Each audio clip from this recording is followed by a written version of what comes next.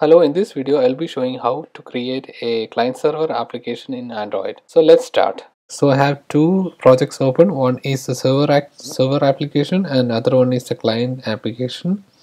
So I'll be going through the server application first. So we have a small UI for the server. So it has a button and a text field,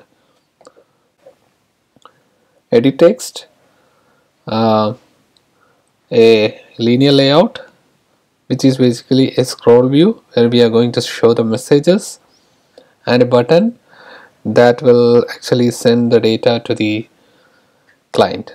So this is the start button, you see the edit, the scroll view and the linear layout. Okay, so that's a UI for the server, and we have the manifest here where I have declared the activity. So it's not important for now. So this is the important thing, the permission. You need to have a internet permission to connect to a socket and send messages. So make sure you add this permission in your manifest file.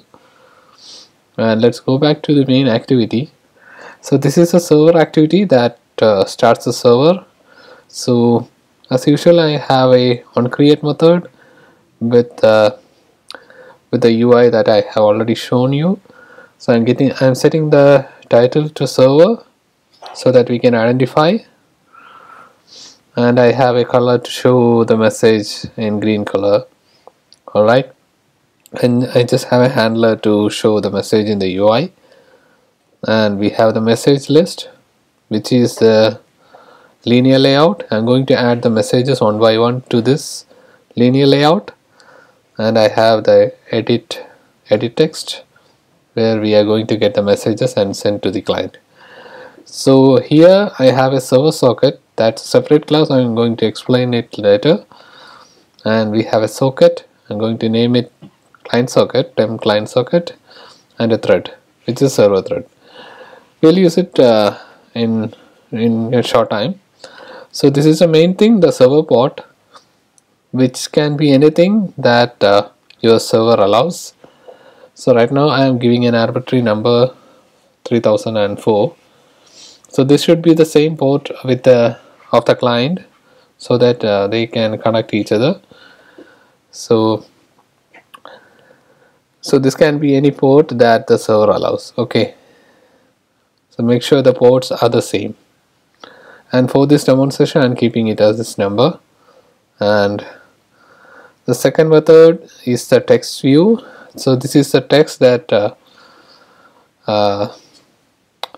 actually shows the message. It's returning a text view. This is setting a color and the current time when the message is shown. Alright, and the padding and the text size. Okay, so the show message will add the text view to the list view with the corresponding color. Alright, so the button, on the click of the button, we have two buttons here, as you see in the UI. One is a start server and other is a message to client. So once you click the start server, so that is the first thing we are going to do. So I'm going to remove all the views from the linear layout, and I'm going to say the server started, and I'm going to start a server thread. That's a new server thread. Okay, let's go to that class, the server thread class. So let's see what it does. So it has a socket socket variable, and it's going to create a new server socket with that port. And once it is created properly, means there is no exception, so that port has been it's not being used by any other server or any other application, so it's good. So once it is okay, I'm going to hide that start server button. So once it is okay, we are going to come to this line, which is not null, and if our thread is okay, we are going to accept the connection from the client. So we will be waiting until there is a connection from the client. Okay, once a client sends a connection request, we will get it here. The server socket will accept it. So this is a client socket. So that client, once we accept the client socket, we will start a new communication thread with that client socket, and we'll start that thread. Alright, so let's see what is the communication thread going to do. Let's go to that class, and it has a client socket and a buffer reader input. So that's a buffer where we are going to read and write. Alright, so I'm going to, so whatever the communication thread receives as client socket, that's from here. We are setting it to a global variable, the temp client socket, and get the output stream of that client socket into a buffered reader, which is an input reader, which takes an input reader as parameter. Okay, so this is our input, and if there is anything wrong, I'm going to show the message error connecting to client in red color. If nothing is wrong, then we will send message like connected to client. So everything is okay connecting to client. So this thread is initialized properly. So on the start of the thread, this thread, we have a while loop, so that this thread is waiting for any messages from the client. So this will have a input.read line. So any message is there on this stream, this input stream, we are going to read it. Once it is available, we are going to read it. So when we read that message, if it is a disconnect from the client, we are going to interrupt the thread and disconnect the thread. Alright, so if it is not a disconnect message, that means it's a proper message from the client, then we are going to show the message in the UI. So that's whole thing that the server does. So this is the method to get the time in a hour, minute, seconds format. This is just to show the time at which the message has been received from the client or sent from the server. Okay, when the application is exiting, we will check if it is there is a server thread. Then we will send a message to the client saying disconnect. So let's see what send message is doing. So we know that we have the temp client socket, right? Here we have already initialized. So once we have it, we're going to start a new thread, and we will get the output stream from that socket, and we are going to, so that's an output stream, so we'll write to that output stream since it is an output stream. So once we write our message to output stream, the client is going to get it. So since it's a output stream for that client, so once we write it, the client is going to get it. Okay, so that's all about the. Now next thing is we are going to we are going to the client. So client is also having a small UI. Make sure you have the internet connection for client as well, internet permission for client as well. And this is the UI for the client. It looks similar to the server. It has a connect to server button.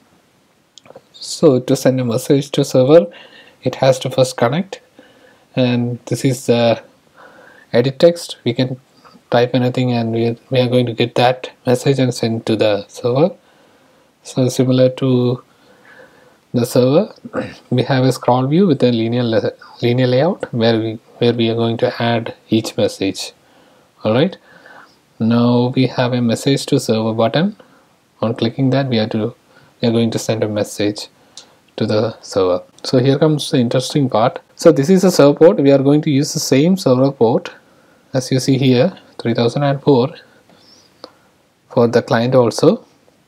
And this is another important thing, the server IP. This is your actual server IP. So if you are using two devices and if you are on the same Wi-Fi, make sure you have the proper IP. And you can get the IP by going to Wi-Fi options, and you can go to advanced and get the IP address of that device. So you can replace it here and then it should work. Make sure both are on the same network, or your server should allow incoming connections to this port. Alright, so we have a client thread here. I'll explain it later. So we have a similar thread and message list like similar to our server, and handler similar to server, and client text color and edit message. Alright, now this is we are setting the UI, setting the title as client and the client text color and the handler message list and the edit text. Similar to the server, we have the text view that shows the message and the handler that adds the message text view to the list and shows the message. Okay, on click on the connect to server button, we are going to remove all the views from, we are clearing the UI, removing all the views from the message list, and we're going to show a connecting to server message, and we will start the client thread. Okay, so let's see what the client thread is doing. So client thread has a socket and input similar to our server. Okay, similar to our client in the server. Okay, and it's going to get but this client thread is going to get the server by IP. So if it gets the server address, proper address, then it's going to create a new socket with that server port and address. Okay, and it's going to wait until there is some interruption from the server. So it's going to get the input same like we did for the communication thread.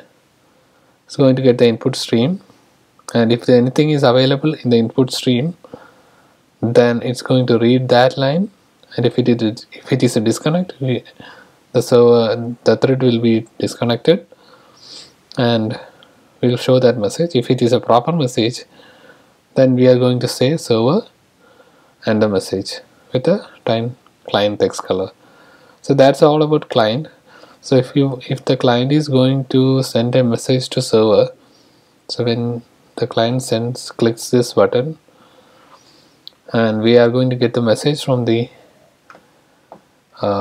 text box, and we'll call the send message.